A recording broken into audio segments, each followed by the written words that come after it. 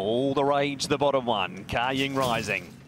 They're racing, and Ka Ying Rising about midfield away, but he's blasting through the centre with Victor, the winner, out wide, showing his usual high early pace, sight success with speed to an Invincible Sage on the rail. That is going to leave Ka Ying Rising settling fourth and one off, and 2 lengths to Flying Ace Stoltz. And the tail enders, How Deep Is Your Love and Mugen. Victor, the winner, 800 metres to go. Leads it by a length over sight success, Invincible Sage. Ka Ying Rising fourth and Flying Ace fifth on the inside of the first up, Stoltz. Then How Deep Is Your Love and Mugen will try and bomb them all from the tail end.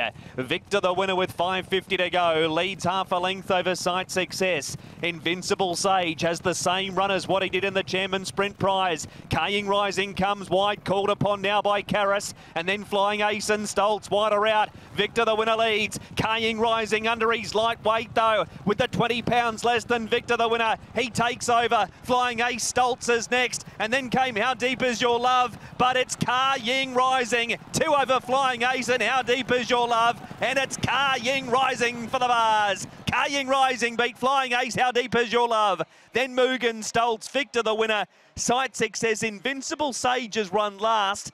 Just have to look again to see how much room he did get in the straight, or if he was just disappointing. And looking at the replay, perhaps he was just very disappointing. Yeah, he was, unlike Ka Ying Rising.